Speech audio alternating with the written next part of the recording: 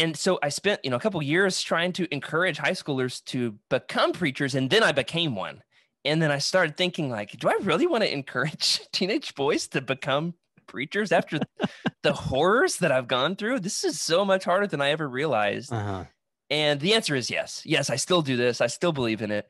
I'm still passionate about it, though my perception of preaching is different than it once was. I'll say that initially I was in love with the art of crafting a sermon, studying the Bible, delivering a fiery message with good delivery skills, and the art of having the exact right story or joke at the exact right time, and then the big twist ending, and inductive and deductive preaching, and helping people discover a book of the Bible they've never read before through good preaching. I still believe in all of that, but it was very, very quickly into full-time ministry that I came to realize that's only a small piece of what is involved in being a preacher.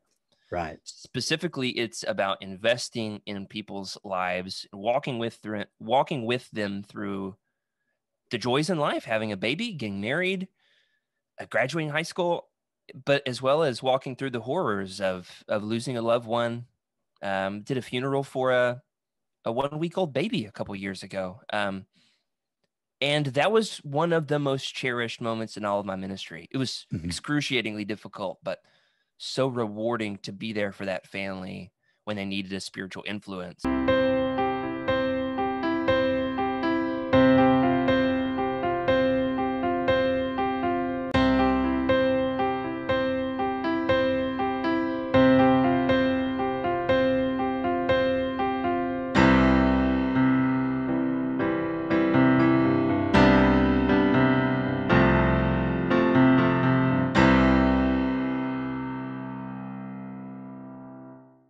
Everyone, welcome to Faith in the Folds, a podcast for ministry, biblical studies, and Christian living. I'm your host, Kevin Burr. In today's episode, I sat down with friend and former student of mine, Jared Mays. Jared has been preaching for the Leominster Church of Christ in Leominster, Massachusetts for a few years now, and still remains active with the Kerusso Experience, a camp for teenagers wanting to hone their preaching skills, hosted by Harding University, where Jared and I are both alumni. In the course of our conversation, Jared shared with me his love for preaching, how he's learned what preaching is really about, and the amazing power the church had for helping him endure his faith crisis. Jared is also probably the biggest Star Wars fan I know personally. Earlier in 2021, he, another friend from his church, and I started a Star Wars and theology podcast called Hyperspace Theology, where we explore theological themes found in everyone's favorite galaxy far, far away. But even if you're like Freddie Mercury and you don't like Star Wars, I know you'll be blessed by what Jared has to say. If you enjoy the kinds of conversations we're having here on the podcast, would you be willing to like and subscribe to us? Maybe share us with someone that you think might benefit from this? And as always, thank you so much for tuning in today. Well, Jared, man, thank you so much for joining us on the podcast today. I am glad that you're able to sit down with us for a different podcast than where you and I normally find ourselves. We'll tease a little bit about that later. But before we get into kind of the main part of our conversation, I wanted to ask, can you tell us a little bit about yourself? Maybe where you went to school, where you're from, how long you've been doing ministry. Help us get to know you before we dig into what we're going to talk about today. Yeah, thanks, Kevin. It is an absolute honor to get to talk to you, especially coming on right after Dr. Manor, one of my very favorite professors from undergrad. And so I'm looking forward to trying to fill his shoes. At the time of recording, earlier in the day, I had recorded a great interview with Dale Manor. I think it's great. He enjoyed it, so we'll see. But Excellent. Yeah, I love Dr. Manor. I have been in ministry for, 2013, 2021, almost 8 years, full-time ministry. Graduated from Harding in 2013. I'm originally from Russellville, Arkansas. My parents met through the campus ministry there, which is a fun story for another podcast. Yeah. And my dad ended up working for Arkansas Tech, our alma mater's biggest rivals, I have to mention. Watch out. Amazing that I ended up at Harding after my parents are both tech grads. But after that, I remember being 5 years old when we had the Harding Chorus come and visit, and our congregation would host, 2 or 3 students in our homes. And, nothing against state schools, but my dad has always been an administrator in state schools and we would intentionally as a family reach out to, the roughest of the rough kids, and bring them in, give them a home, a second family. My dad especially was great at evangelizing the students and taking them in, especially through like the fraternity that he was involved with. So then when these Harding students came, I was like, oh, these guys are just nicer. They're just better behaved. They're more wholesome. They care about the Bible. They're Christians. Yeah. And I remember listening to them sing. I was big into that as well. And I remember thinking like, wow, they're so amazing. I'd love to be in the Harding chorus.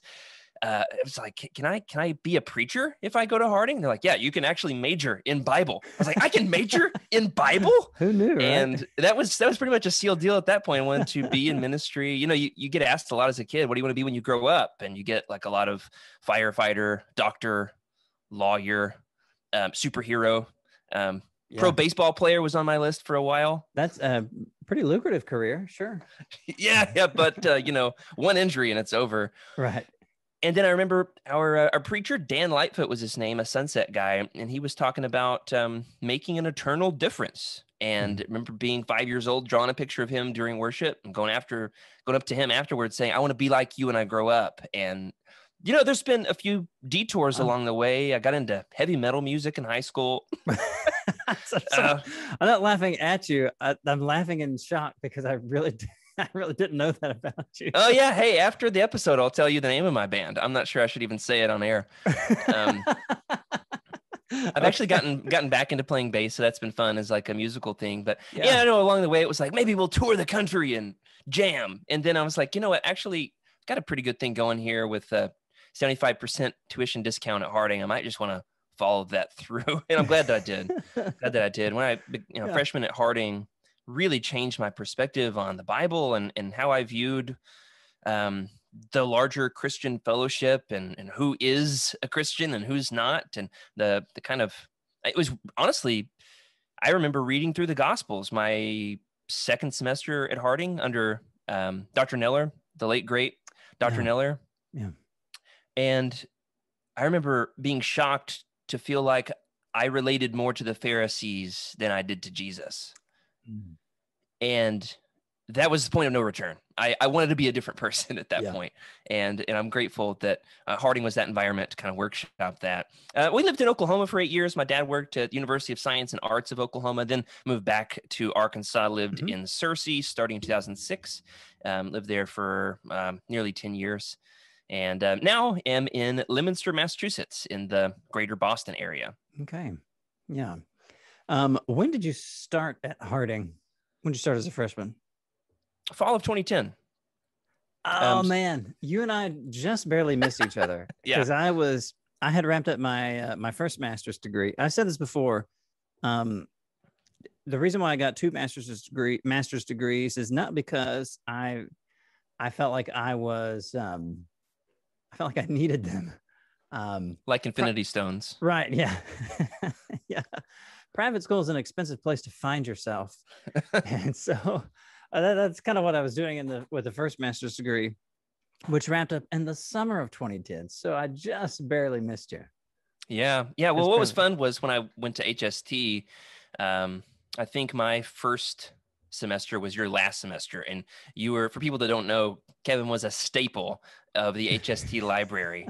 You walk in, you say hi to Bob Turner, you say hi to Kevin, and then you get to work.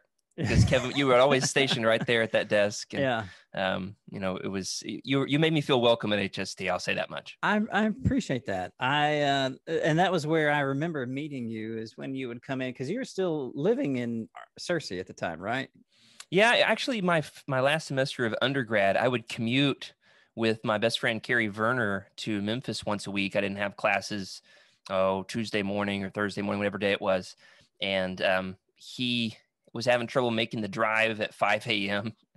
to Memphis. And I was working on some tough papers for Dr. Dan Oden, straight off his PhD, was really just taking it out on us undergrads. And so I just needed a better library. So would commute to campus with Carrie, trying to get a jump start on grad school. Really just enjoyed, once I just discovered how much fun it was to be in chapel with HST students. And I just enjoyed going. This bonding time for us as friends too.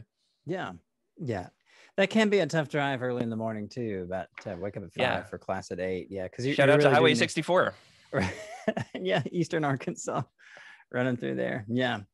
Well, Jared, man, we've gotten a little bit to know you. You've been in ministry for about 8 years or so. And you mentioned when you graduated and when you started Harding School of Theology. Where are you in your program now?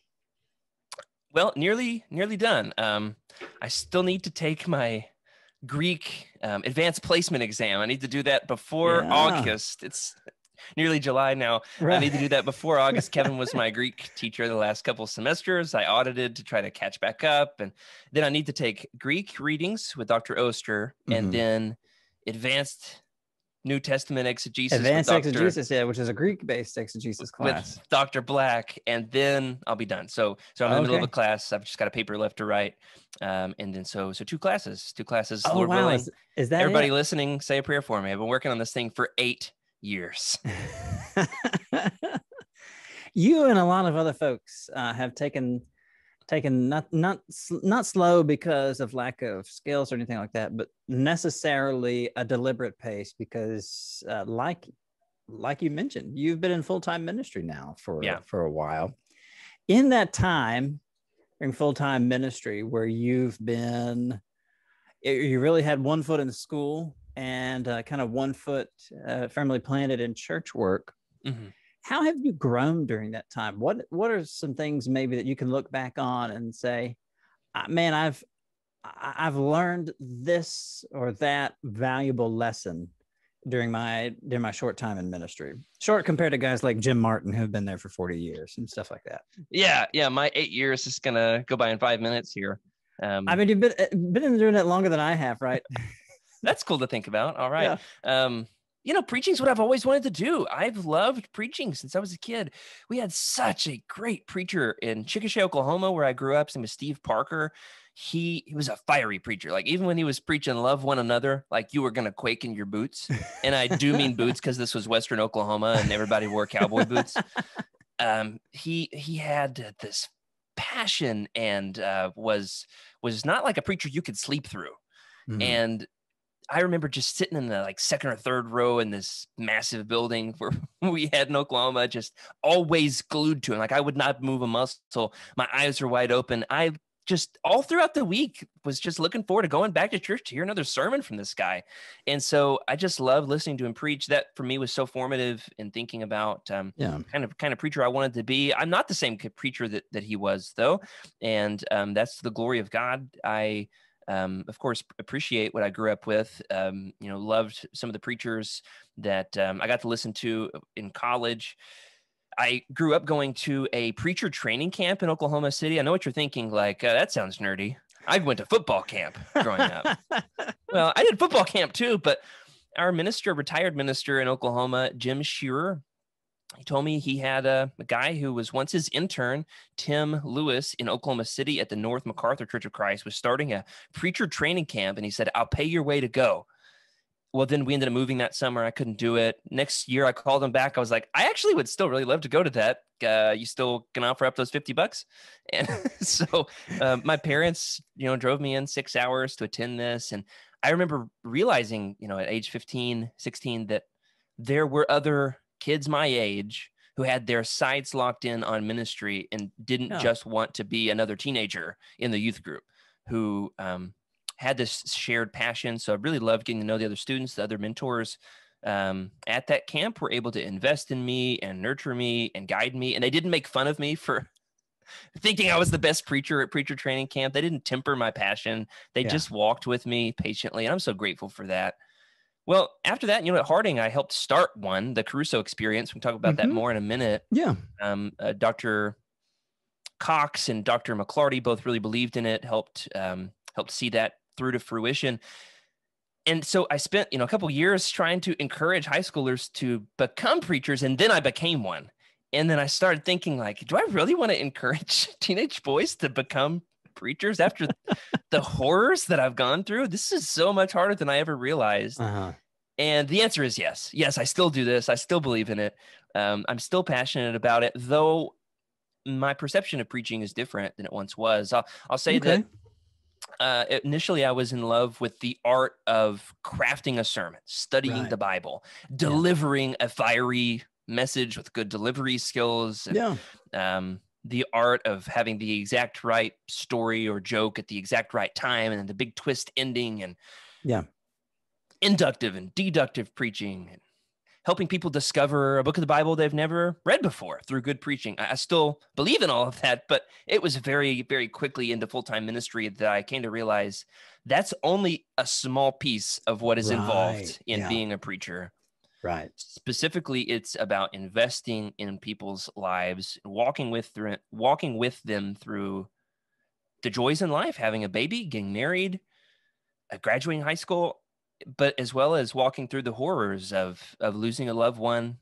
Did a funeral for a 1-week-old baby a couple years ago. And that was one of the most cherished moments in all of my ministry. It was excruciatingly difficult, but so rewarding to be there for that family when they needed a spiritual influence. So the big lessons that I've learned is to invest in people who are different from you, people who agitate you. Sometimes those are the best people to get to know, the people you can have the most impact on, because you can grow too. I'm dealing with that even right now at church. A little bit of friction with a guy, and we're sticking it out with each other. We had it out in a tough argument, and you know what? Exposure therapy. We are still around each other. We're still getting to know each other, giving each other benefit of the doubt, second chances, asking clarifying questions, not writing each other off, and God's doing a good work through that. So I'd say the number one lesson that I learned was the importance of letting God do his work through people. To love people more than preaching. You know what I mean? Oh, okay. I like how you've worded that. Yeah, because I think a lot of folks, especially a lot of folks in college who are expecting maybe to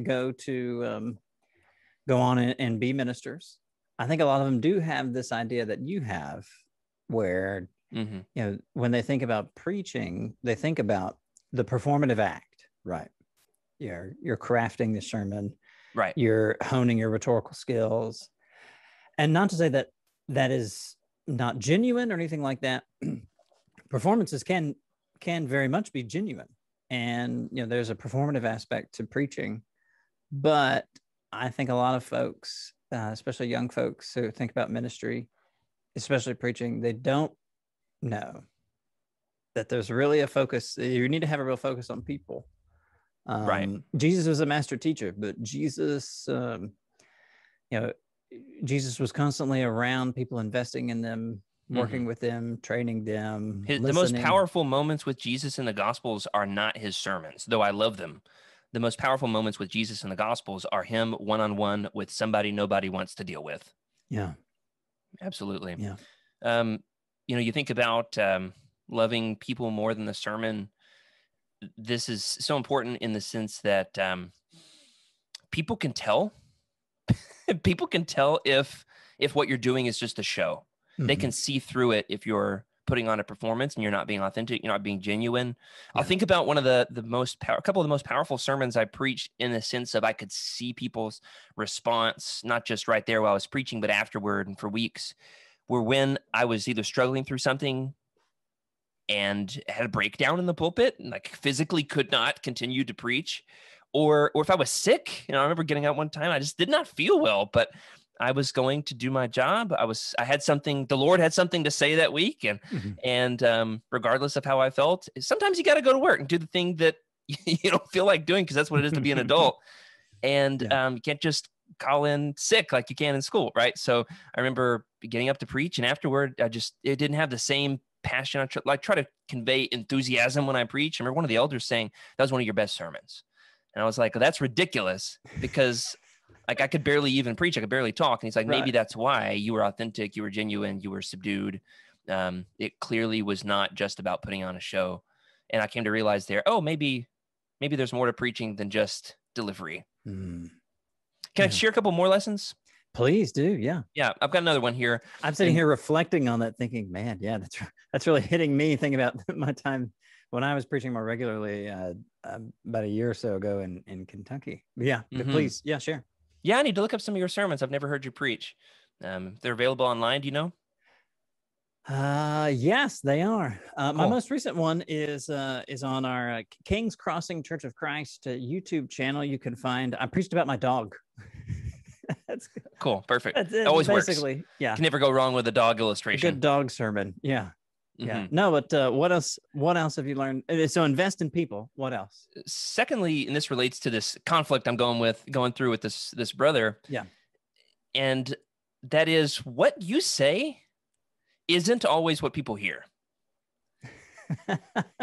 Even if you have the best intentions and if you feel like you have righteous intentions, Yeah.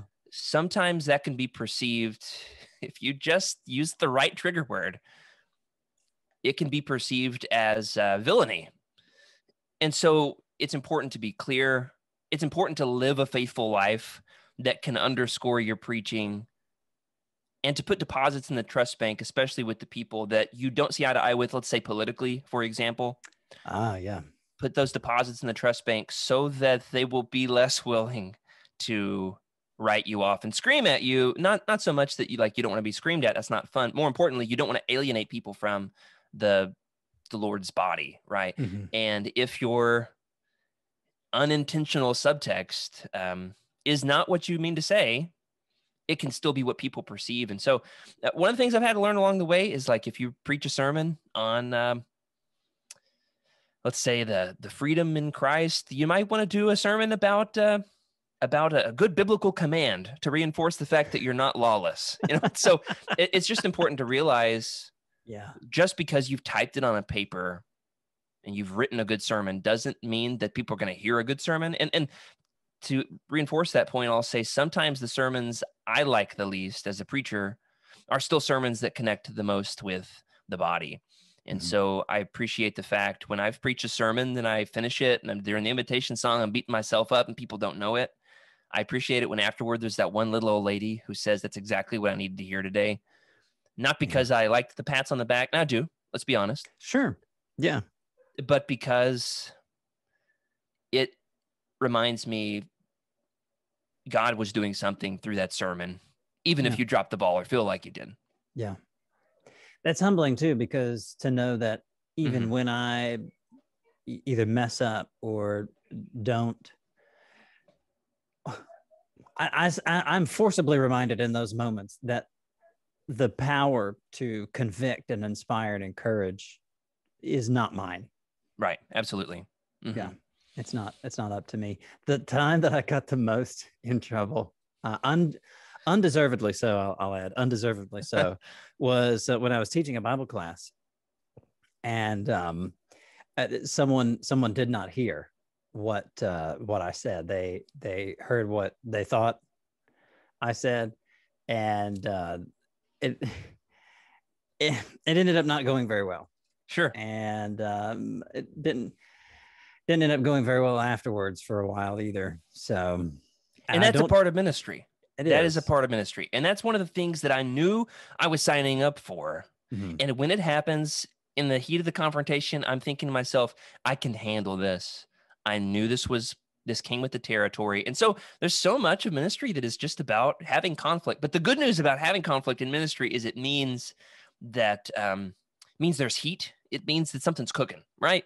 It would be better to have conflict with people who are passionate about the church or about whatever particular subject you're teaching on than to have people who are apathetic, who will never conflict with you.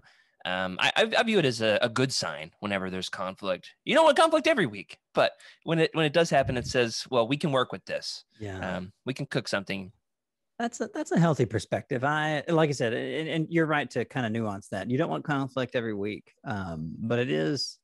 I can see how it's helpful for every once in a while somebody to get kind of shaken up and stirred up a little bit, and maybe that allows them. Maybe after they've had a chance to cool off, maybe that allows them a little bit of opportunity to reflect for themselves on some of that stuff. I know it certainly does on me, and I have to make sure that that I didn't actually accidentally say, whatever, hurtful or offensive or rude or inappropriate thing that I may have been accused of or whatever. So, yeah, you have to analyze if somebody's criticizing you. You have to take their words to heart. If you're just dismissive, that's irresponsible and arrogant. If you only focus on their criticism, though, you can beat yourself up unnecessarily. Sometimes people project.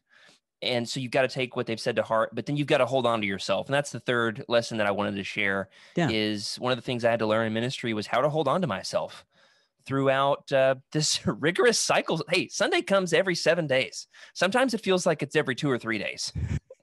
And if you are the full-time preacher preaching a sermon, sometimes 2 sermons, sometimes 2 sermons and 2 Bible classes, I've been there certain quarters in my life. I'm doing all 4. Yeah. You've got to find a way to hold on to yourself, both with your spiritual growth. Study a book of the Bible that you love, something that's second nature for you, something that you are passionate about that does not take the most preparation every week, because then like if you're doing 4 things each week of content that you're preparing, you can't be with people. So you've got to find a way to be with people, both Christians and non-Christians. Let me say, so much of my ministry every day, at least every week, is about intentionally seeking friendships with non-believers. And so that could be another episode, but hold on to yourself. Find a way to stay sane. Find a way to take care of your physical health. I go running, and you got to find ways to detox from stress. Find ways to get some movement, especially if you're a preacher. It's a lot of seat in the chair time, and so that's been so important. Find something that you're passionate about that is working a different side of your brain. I love Star Wars, and this is something we have in common, Kevin. Now I've got a community with Utini that I write and podcast for, where we're talking Star Wars, and I get a chance to share my faith there regularly, but it's primarily just, hey, we're going to talk about this ridiculous fantastical universe that we all love, that's wholesome, and we can do so in such a way so as to flex creativity muscles. And you've got to find a way when people criticize you, even if you're dealing with some tough conflict in ministry, to find joy in life. You can't just agonize over the conflict all the time. Find a way to be able to just love and play with your kids. If you've got kids, I've got a couple little girls, and if I take out my ministry anxieties on them, what is that going to tell them about the church? And so it's important to me to make sure that my kids know that I love church, and to help my kids love church. Yeah, man, that is. There's so much there. There's so much there. I was tracking every bit with that, because a lot of sort of what I've experienced in ministry has I was not necessarily preparing to do. Sure. Because I kind of came into ministry unexpectedly. Right.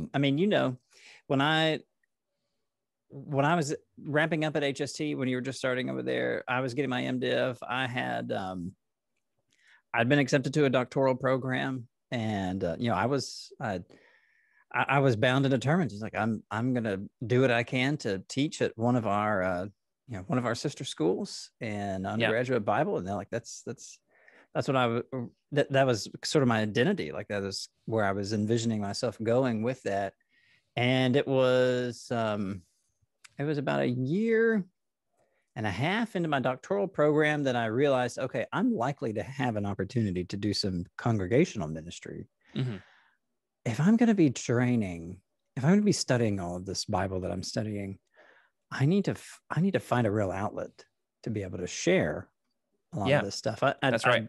I eventually had the opportunity to work as kind of a part-time minister with a friend of mine, Garrett Bast, at a church in Central Kentucky. And what I started describing it to friends as, it's sort of a sacred duty and a holy obligation to to serve in a congregation like this. And what I realized was, oh yeah, the joys and anxieties of ministry that I hear all my friends talk about, they actually happen to me too. I'm not just going to skirt around this kind of stuff. Right. It's been quite a learning experience. It really has. And absolutely. I like how you put this: hold on to yourself. I didn't come up with that. I'll give credit to one of my mentors, Mike Cope. He runs a cohort through the Lilly grants. Pepperdine sponsors it. And so there's a cohort of us, 15 ministers in New England. We've met together for the last year and a half. So it's supposed to be a 1-year thing. So thanks, COVID, for stretching this out into multiple years. Yeah. But Mike Cope has been such a good mentor to me.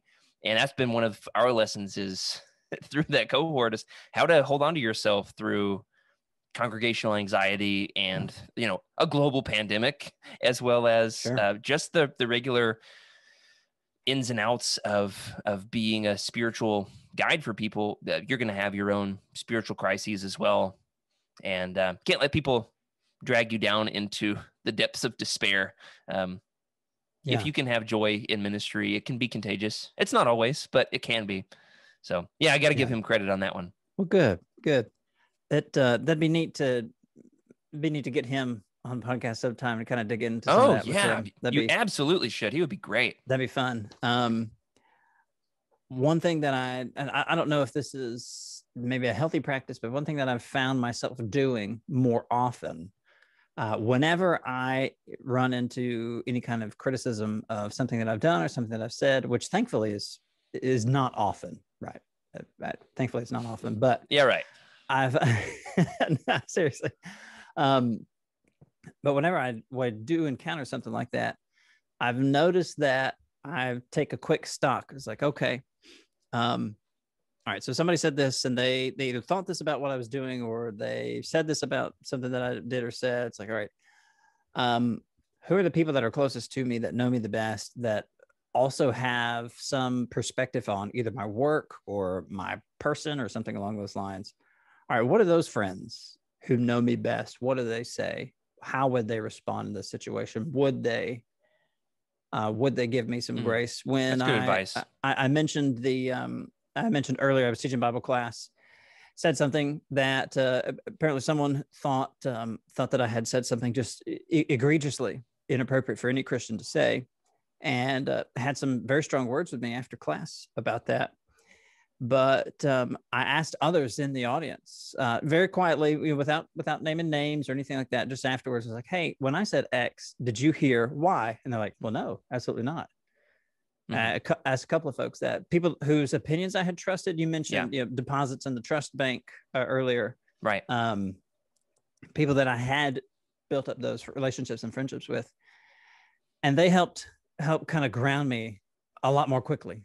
Because I could have just been sort of floating, thinking, oh, man, like, is this really what everybody thinks about me? Mm-hmm. No, it wasn't. It was pretty useful. I don't know if that's maybe the healthiest practice, because it could turn into, well, he said, but she said, and stuff like that. Yeah, or an echo chamber of people who tell you what you want to hear. But that is healthy. Yeah. The church can be a counterbalance. You can have, and this is important, that the church is diverse, that the church is diversity of opinions, diversity of beliefs within a range of orthodoxy, right? And of course, racial diversity, gender diversity, age diversity. You want to have people who will tell you what you don't want to hear, and also people who can say, hey, hang in there, hold your head up, carry on, brother. And I'm grateful for the people in my journey along the way who have served as those redirecting guideposts to get me back on the track.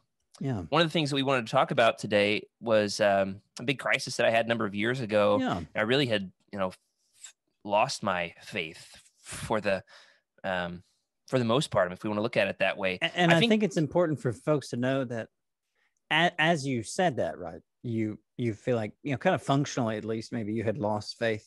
You were also serving in ministry, right, during that time? Yeah, I'll tell you what happened.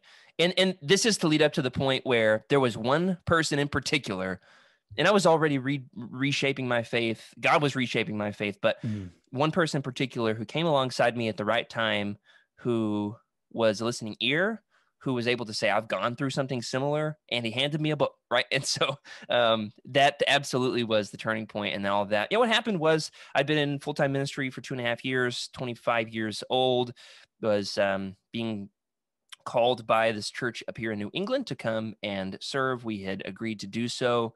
And 2 weeks before the move, my mom, who was 50, was going to have a pacemaker put in for her heart problems, and didn't survive the procedure. Mom had poor health all throughout, junior high and high school. but it never really crossed my mind that she could die prematurely. Yeah.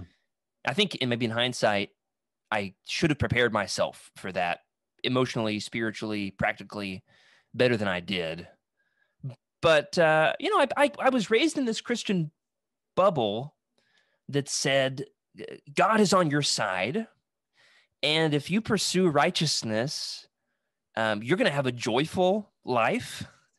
It was in some ways kind of like the book of Job, right? I just believed that the power of positive thinking and a good Christian family and optimism was going to land me with a blessed marriage and a happy family. And that is just not always the way it works. Tragedy, as one of the big lessons I've learned in ministry, is tragedy is just a part of everyone's lives in different ways at different points in time. Mm-hmm. At the time, I was preaching through Romans 8. I kid you not, the sermon I preached the Sunday before Mom died was, what verse is that in Romans 8? If God is for us, who can be against us? Yeah. And I got this idea from Rick Ashley. I had the audience, the congregation, everybody turn to their neighbor and say, God is for you. And I believe that. I still think like that was a perfectly fine rhetorical tool to reinforce the lesson of Romans 8. God is for you. I didn't really fully explore the implications of what happens when you can know without a shadow of a doubt that God is for you because you are a part of the inheritance through the blood of his son. You have life in Christ, freedom in Christ. What happens when you can know that God is for you and it feels like he's against you? What it felt like in that moment, those first few months, first couple years, honestly, after Mom died, was it felt like God was against me. It felt like it was a divine prank that I had preached that and then had experienced this horrible tragedy. What I came to realize was everybody experiences tragedy. This was my time to bear this burden. It was my turn to carry this baton. This was not being divinely singled out.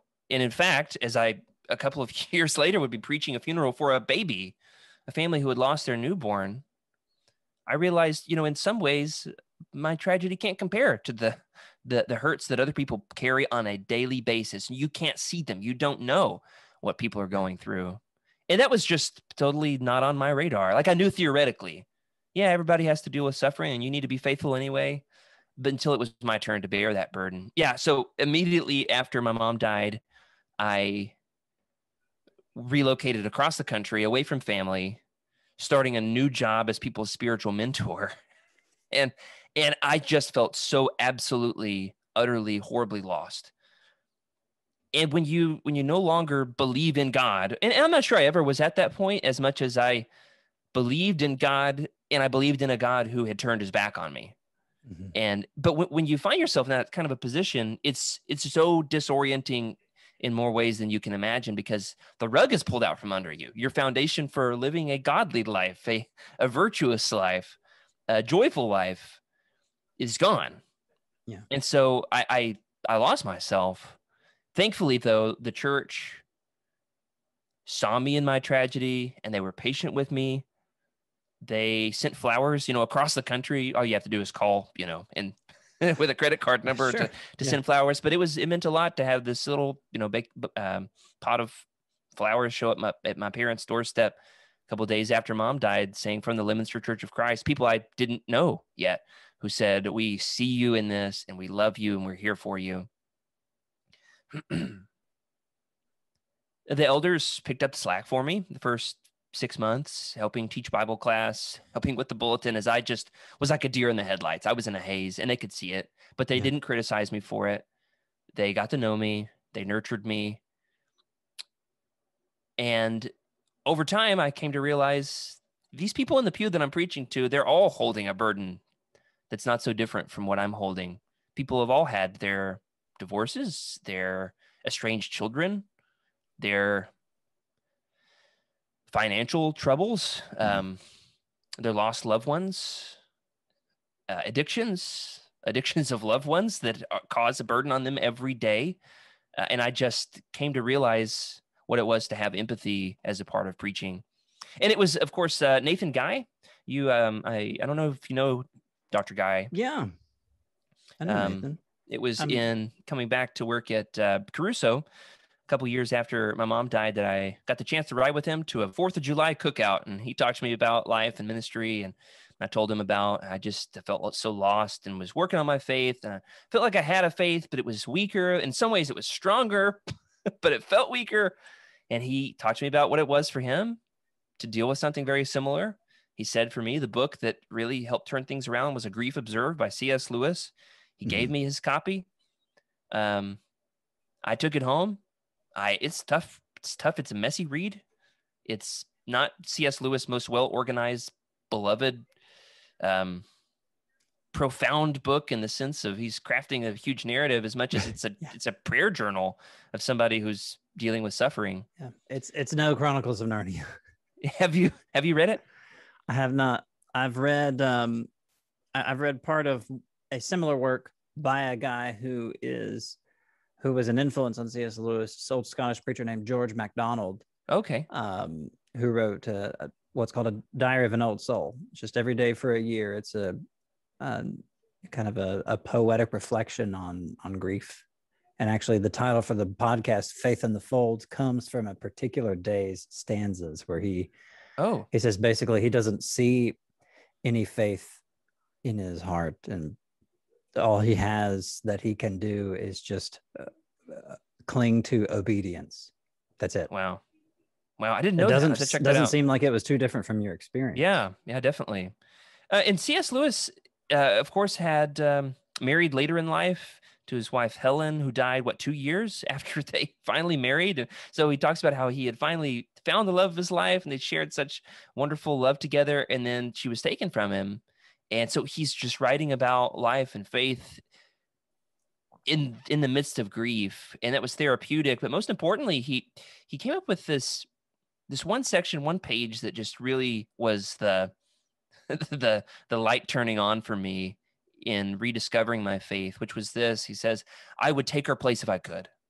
And I had said that 100 times. Actually, I'd said, I'd wish that this other person would take her place. How come these wicked people in my life are still alive and mom is gone? And Lewis says, I would take her place if I could.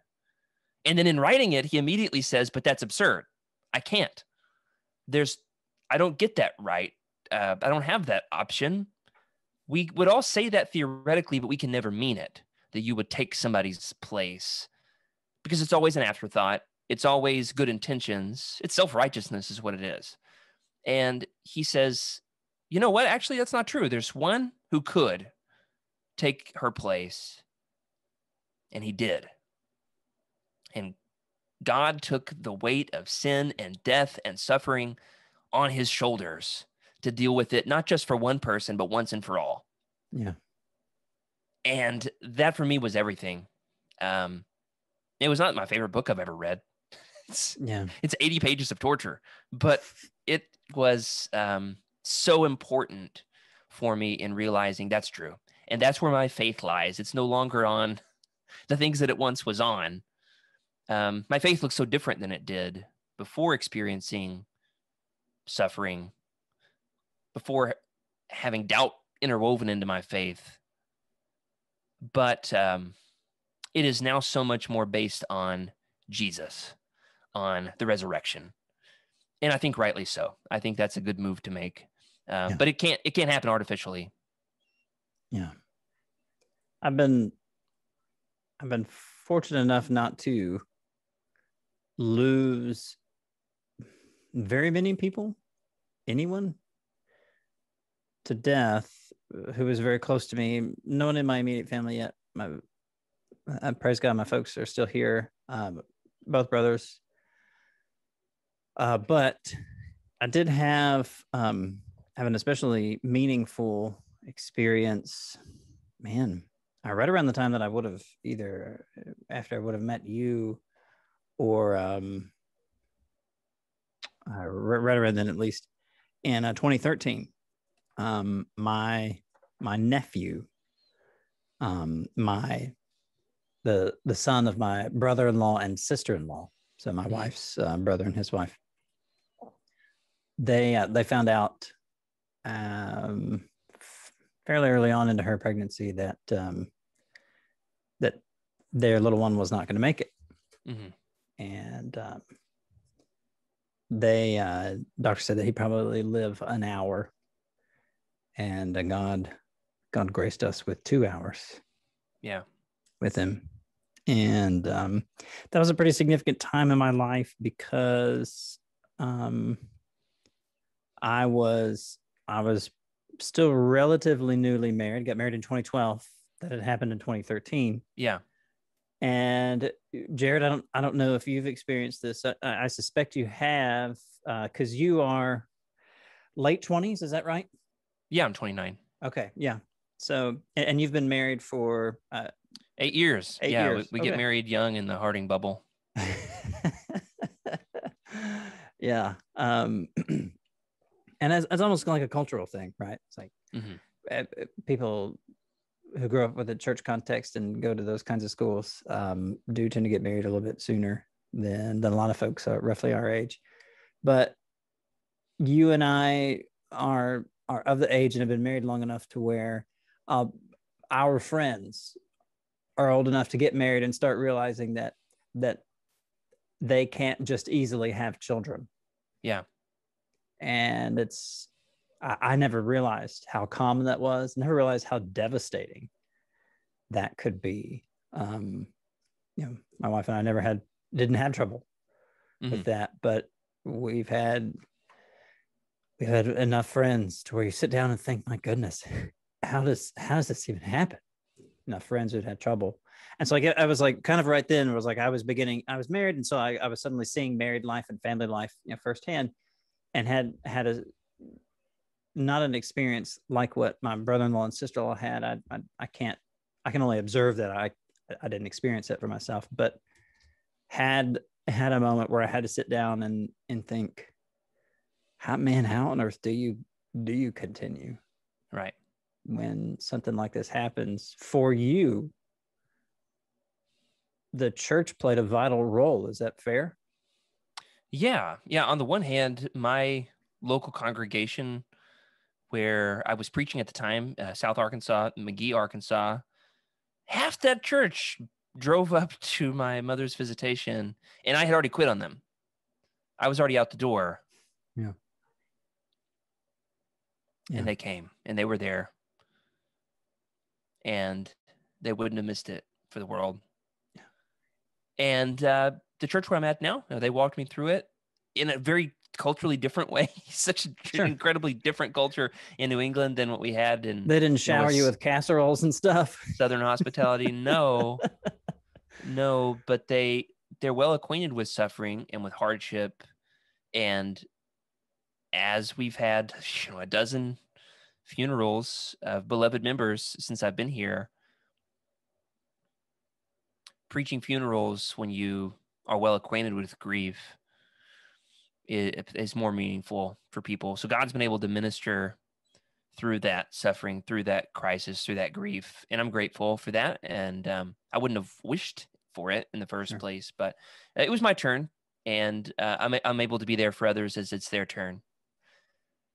And then also the church at large, thinking about outside of just our local individual churches, but Dr. Guy, who was a Harding professor who I never had, who eventually went on to Mars Hill Bible College, who just so happened to still be around that summer before he ended up taking a new job, and just was going to attend the 4th of July cookout. He wasn't on staff at Kerusso. He just said, "Jared, would you like to ride with me?" And that car ride changed my life. And so it's one of the things I love about the way God works in the world is growing up, I think, with my ultra-conservative background, it was God works and communicates through the Bible. End of story.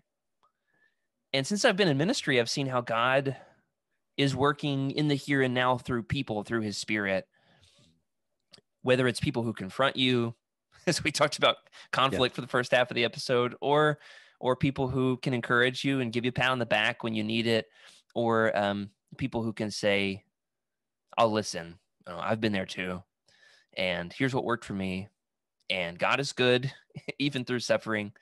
And it's one of those things that I underestimated was the power of God's witness in the church on an ongoing basis, beyond simply being revealed through the ancient written word. Which, like, don't get me wrong, I love the Bible. Yeah. But what good would that be if it weren't for people to share it with? Yeah. Yeah. I think it's important to keep in mind that for a lot of folks, when tragedy strikes, a lot of Christians, surprisingly, when tragedy strikes, they will often, for whatever reason, withdraw from church. And I think that that's a real tragedy.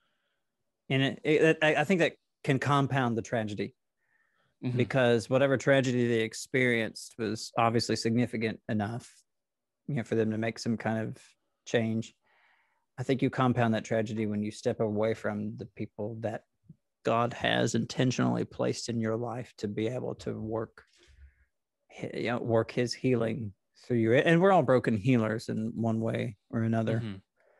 But that's one of the things that makes me sad. It's my very first interview for the podcast, which debuted beginning of March or 2021. Had to think for a second what year we're in. Yeah. I feel like everybody's still talking about 2020.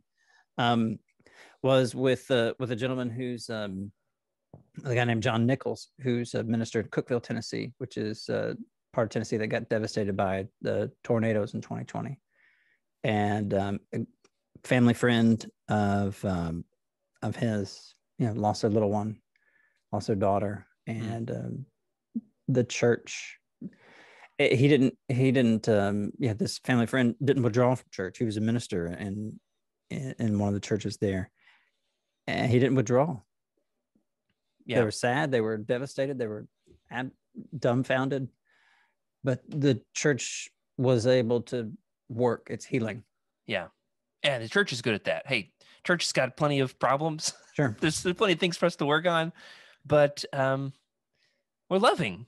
The church is a people of love, and they will rise up to the occasion when given the opportunity to help and to show compassion. And if that compassion looks like a casserole, if it looks like a book, if it's a pot of flowers, and that's one of the things I've loved about church. And, I'm really grateful we get the chance to talk about this, because this is not something I've felt free to talk about. This is something that has been so incredibly personal. And I've had to fight back tears a few times in this episode. I, as a minister, have been afraid, especially those first couple of years, to talk about my faith crisis. But I think it's important that we are, as ministers, able to talk about the role that doubt plays in faith, that faith and doubt are not polar opposites, that faith and doubt can coexist. I think about the Father, is it in Mark 9? Where is this? Just edit this to make me sound like I know my Bible. The Father who says... I actually don't do a lot of editing on this. I believe, help me in my... I don't do any editing, but yeah, go ahead. The Father who says, I believe, help me in my unbelief. Help me in my unbelief. But yeah. Mark 9, right? Yeah. Maybe not. I'll look it up. Help me in my unbelief. And so the idea there is you can have both, right? It doesn't have to be one or the other. Faith and doubt are not polar opposites. I think that faith and apathy are polar opposites. As you're saying, disengaging from church. That's the real danger, is not experiencing doubt. Read the Psalms. There's plenty of doubt involved in absolutely. faith. It's hard to make your way through a single psalm without finding both. Right. I'm writing this down. Faith and doubt are not polar opposites. Faith and apathy are. Yeah, I think you're right to mention the Psalms too, because the Psalms are cries. Implicit in the cry is a cry to a God that you believe will hear you and will act. Yeah. Apathy would be, And it could easily turn into either hedonism or nihilism or something along those lines. Yeah. Yeah. And I tried those a few weeks at a time, and they're paths to nowhere, my friend. Absolute paths to nowhere. And I was like, all right, what about these other religions? Let's try those out. And I found to be completely devoid of life and hope. as well, to think about Christianity being the only major world religion that says its God is love. And we could then have an apologetic to test that as we think about the existence of the empty tomb, the validity of the resurrection, the historical reality of the resurrection. Yeah. And for me, that's where my faith came to rest. And, one of the things that I love about getting to share this is I find new people in the Bible to relate to. I think about Thomas. And we talked about this some on Hyperspace Theology, our other podcast. We did an episode on doubt. And I think I mentioned this story there. One of the things I love about Thomas's story is the fact that 8 days after, is it 8 days after the resurrection? Or is it 8 days after the crucifixion? I think it's the next week after they witness the resurrected Jesus. But Thomas wasn't there. So Thomas missed out. Big day to sleep in, Thomas. Yeah. And he comes back and says, I'll believe it when I see it, right? Basically, yeah. Unless I see the nail marks with his hands and put my fingers where the nails were, I won't believe. And then a week later, right, a week after the resurrection, that's right, Thomas was with them. And that sentence is overlooked to get to the next verse John 20:27, where in New England, this is the way we say it. He said to Thomas, "Put your finger here," right?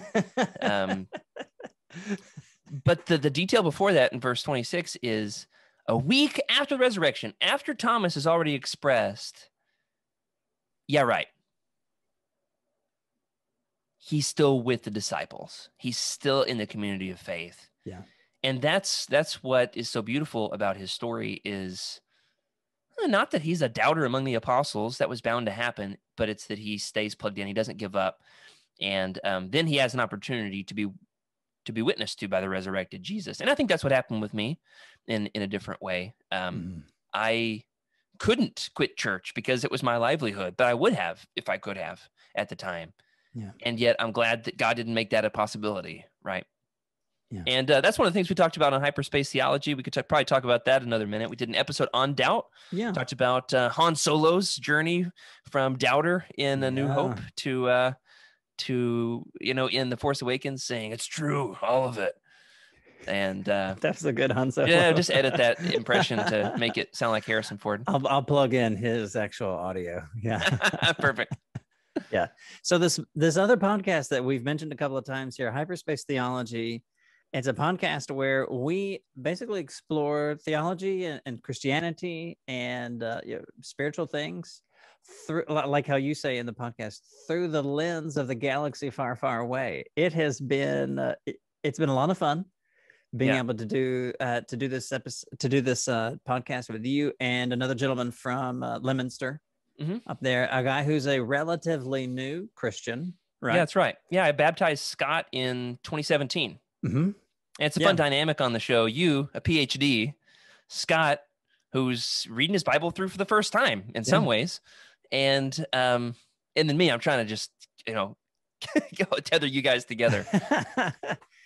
No, but it's never contentious. It's always a lot of fun. We I think every episode, either at least one or all of us comes away with thinking, man, I'd never thought about that in that way before. One episode that I directed that I am particularly proud of was one of our earlier episodes. We have 5 out as of now. Yeah, it's a little bit of a slower roll than you've got going with. You've really got a head of steam here with Faith in the Folds. I picked up pretty soon, in March. But there's this one episode where we looked at just sort of the power of surrender can have on people, and I drew some comparisons with there at the end of the Return of the Jedi, Luke.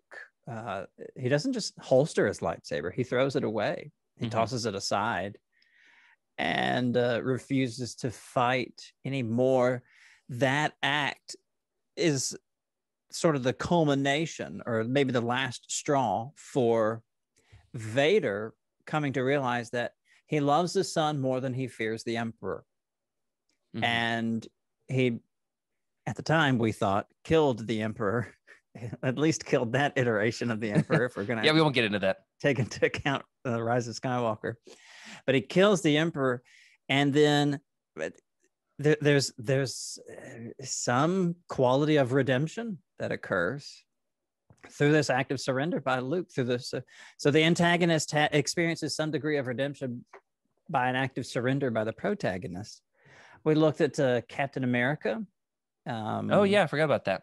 Captain America, and it's the Winter Soldier, Captain America and the Winter Soldier, where Captain America is fighting the Winter Soldier there near the end, and finally Cap throws down his shield. So I'm not gonna fight you anymore. You're my friend. Basically prompting Bucky, prompting the Winter Soldier at the end of the movie to pull an unconscious Cap out of the river.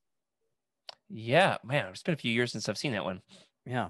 I'm like, oh yeah, that did happen. And then in a similar way, we see Jesus surrender to the authorities in order to, in a theological sense, in order to redeem the rest of the antagonists, which were people who were formerly hostile to God. Yeah. It's like that's the kind of stuff God. that we dig into in Hyperspace Theology. You had mentioned doubt and how that was Scott's episode, right? Or was it yours? I don't remember.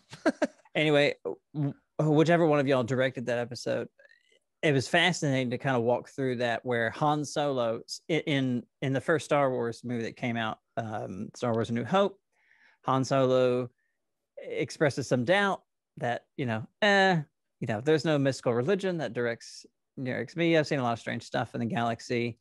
He goes from that and stays connected to this core group of people. Mm-hmm.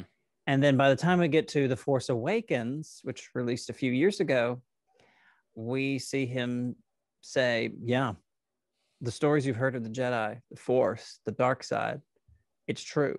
All of it. Right. He's become a true believer.